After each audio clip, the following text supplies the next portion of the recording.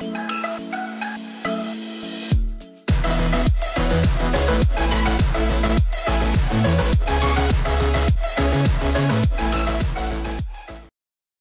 guys, how's it going? My name is Darren, and I want to talk about Legion. I want to talk a lot about Legion because I want this to be an awesome expansion. A lot of people like to wait until, an expansion comes out or a patch comes out, and then they make videos or discussions talking about, in hindsight, what could have been done better. Well, I want to take all the factors in Legion that could go wrong, and I want to emphasize the point what I would like to see and what I think would be good about it. I want to outline certain key things about Legion that I hope Blizzard was right in order to make the Legion expansion good rather than a flop, or that of Draenor, I guess, where we are the lowest point of subscribers, the lowest point of PvPers, lots of disbalancing, and a lot of complaints. So let's get on to the video. So first thing I want to talk about is the story. Legion is bringing us near Surgeris, and this story is going to be something new, but like in Wrath and BC, it builds off of the original lore.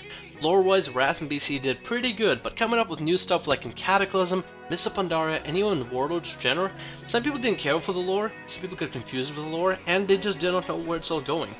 Lore-wise, an expansion either makes it or breaks it, and people loved BC and people loved Wrath as there was a huge climb in subscribers. Even if PvP maybe was weird, maybe even PvE was a little weird, it was buggy, people cared about the story and their character being part of this world with this rich story.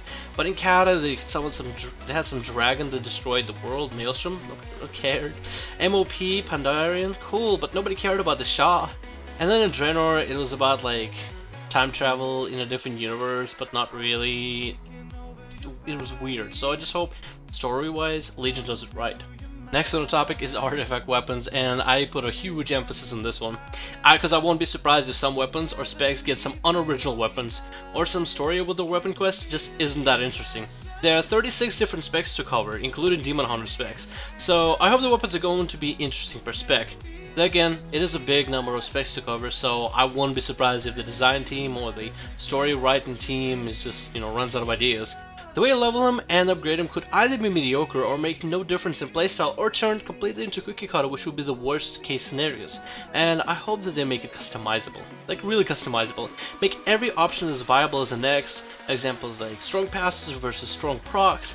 I just hope the weapons will be really just help you shape the way you play as your character, but I hope that it's not going to be like cookie cutter, like one build is better than the other. I really hope they allow us to customize the way we want to play and let us play the way we want to play without making a huge impact on whether we're doing well or not within the game as it is. Next on the list is class halls. Easy, just make them more relevant than garrisons. The fact that you go all over Azeroth just to get a class hall is awesome, but it's like a garrison-like mechanic. For example, so many people wanted to sail the open seas with a garrison shipyard added, but nobody will get the chance because that's not what the shipyards are for.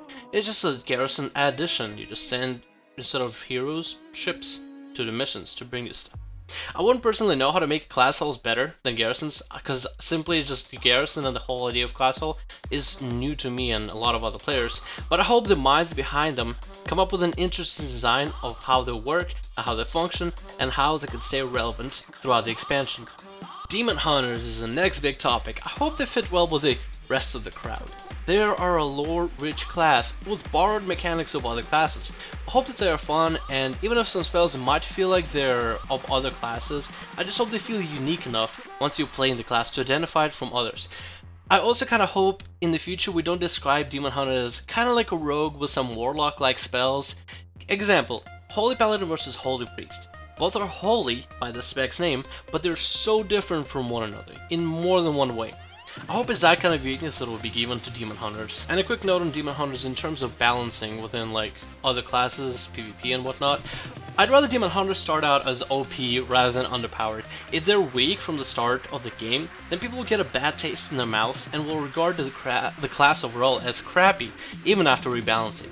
I'd rather have them have a good foot forward, even if it's oversized, overbuffed first impression, but then balance it downwards, because this way people will see how cool the Demon Hunter is, and then they'll be like, oh whoa, this is overpowered, and when they bounce down, then they feel more like from OP to fair, rather than from underpowered to actually finally decent.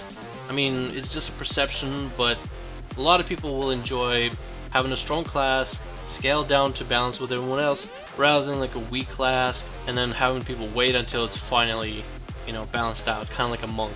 Big one for me here, PvP talents. I personally think if they're going to rework the system, the whole PvP system, I hope that they pay close attention to every class and their PvP talents. It would be kind of weak if we were forced to build cookie cutter builds, and if certain specs benefit from talent at much greater magnitude than their counterparts, I feel like that would be just disappointing, because all of us have seen the whole cookie cutter thing happen time and time again. Even back in Pretty Sure in Wrath, I know in Kata there was a lot of cookie cutter builds, and some specs weren't even just able to PvP at all.